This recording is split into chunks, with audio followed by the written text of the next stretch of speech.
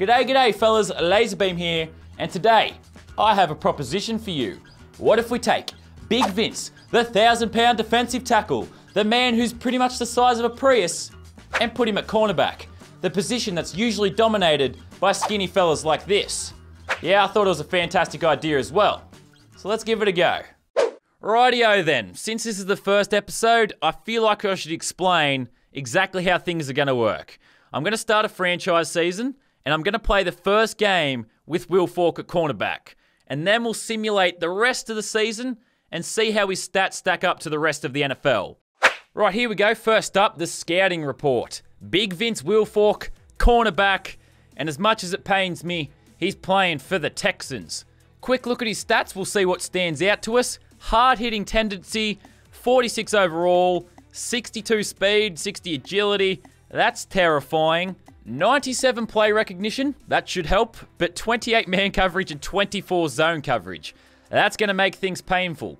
Although he does have a couple of career interceptions, which is how he got the name Wilfork Continent. And honestly, with how Brandon Brown has played this season, he's also probably not the worst cornerback in the NFL.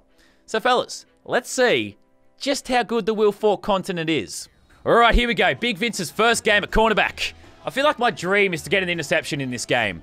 But like, I suck at defense normally with normal players, so I don't feel like it's realistic. Alright, the first snap. Let's see how the Wilfork Continent performs. I'm up against Jeremy Maclin, and I feel like I'm about to get burned. Unless, of course, they run it, but that's anticlimactic. Oh no, play action, and I got fucked. Wow. Good thing he didn't hit Maclin. That would have been a touchdown. Yeah, I'm not really going to concern myself too much with the score of the game since I don't have much control over it. I'll just pretty much show the cool shit Wilfork does.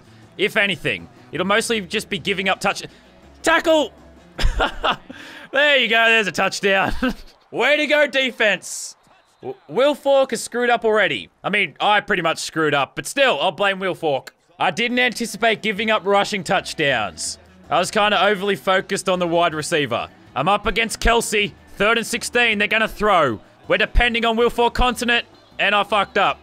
And I fucked up.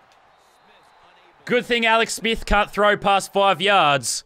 The fuck you say, British fag boy. Apparently it doesn't matter if Vince Wilfork is your #1 cornerback, because Alex Smith is terrified to throw. Come on, test me.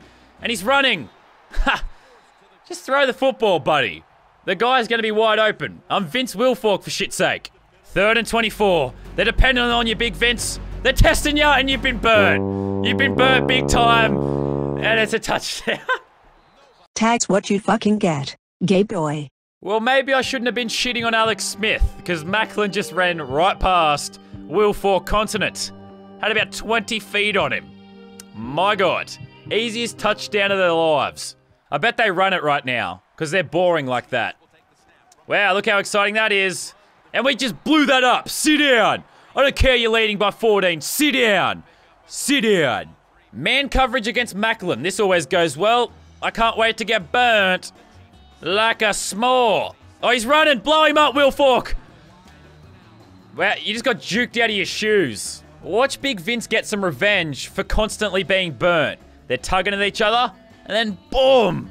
Just drops him. It would not be good to be Jeremy Maclin right now. Well, it's happening. We're being taken to town by Kansas City, and they're in the red zone again. I just hope it's me. I hope it's not me who gives up the touchdown. At least give me that. Come on. Just don't let it be me. Oh, yes. Blow him up. Run the right direction. It was totally me. I just took too long to correct, and Wilfork just didn't have the agility to make up for it. I mean, I don't really care about the score. It's what I expected. I just wanted better things for Wilfork. I wanted him to play well. I wanted an interception. But it's just not going to happen. 6, 5, 4, 3, 2, 1. And the experiment's over, 42-7. I mean, I think all things considered, Wilfork did pretty good at cornerback. I was expecting like 200 to nothing. Just constant touchdowns. So since it was only 42-7, I think he did pretty well. So before we simulate the season, let's take a look at the stats for the game. 2 tackles, no tackles for a loss, no interceptions, nothing, no pass defenses, no forced fumbles. Literally no stats. Great game, Wilfork. I'm proud of you, bud. Well, he obviously didn't perform too well in that game, but now it's time to see how he does over an entire season. And maybe with the computer playing him, he will perform much better.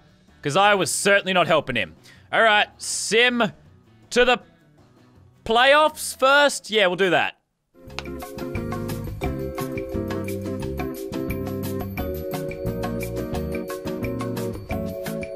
And we're done! Thank fucking God.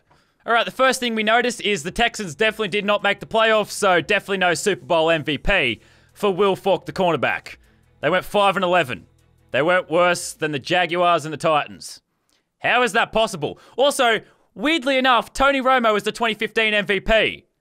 This is a weird fucking year.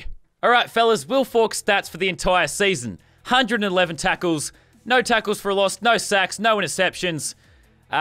6 pass deflections, 60 catches allowed. I don't know if that's good or bad. No forced fumbles, nothing else. And 16 games played. Way to go, buddy. Pretty much your best accomplishment is staying healthy for an entire season. To be fair to Big Vince, though, he did have the same amount of interceptions as Brent Grimes, and Brent Grimes is one of the best cornerbacks in the NFL. So I guess by transitive property, if that's a real word, Big Vince Wilfork is one of the best cornerbacks in the NFL. It's a fact. We proved it. Mission complete.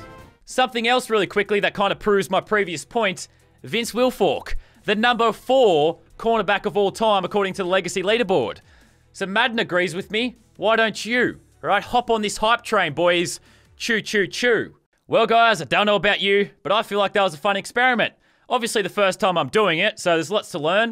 And if you have any suggestions, feel free to leave a comment below. Anyway, I hope you enjoyed it. I hope you enjoyed Big Vince, a cornerback. And I'll see all you fellas later. Be sure to hit the fucking like button. Support me, support the series, support Big Vince. And I'll see all you fellas later. Okay. Cheers, fellas. Boo!